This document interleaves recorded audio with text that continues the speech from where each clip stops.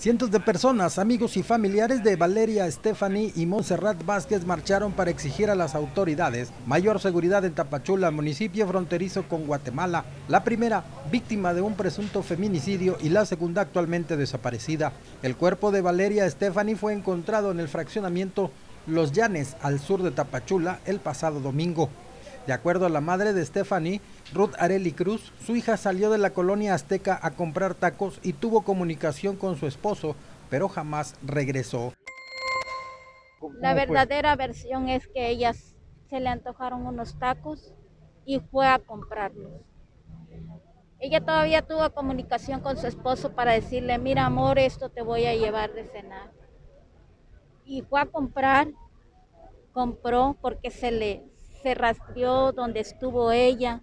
El otro caso es el de Monserrat Vázquez García, estudiante de la Universidad Autónoma de Chiapas, del primer semestre de Ciencias Químicas, quien desapareció el pasado 21 de mayo. La jovencita de 18 años de edad desapareció alrededor de las 9 de la noche. Fue vista por última vez muy cerca de su domicilio. Pues ya levantamos la denuncia, pues estamos ahorita en espera qué respuestas nos van a dar sobre el paradero de mi hija. Ella estudiaba en la universidad, en la UNAM, en Ciencias Químicas.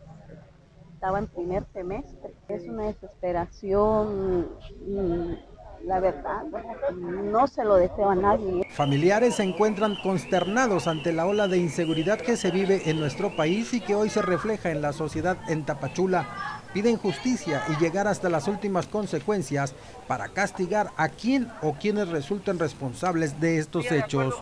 Con información de Juan Manuel Blanco, Mega Noticias.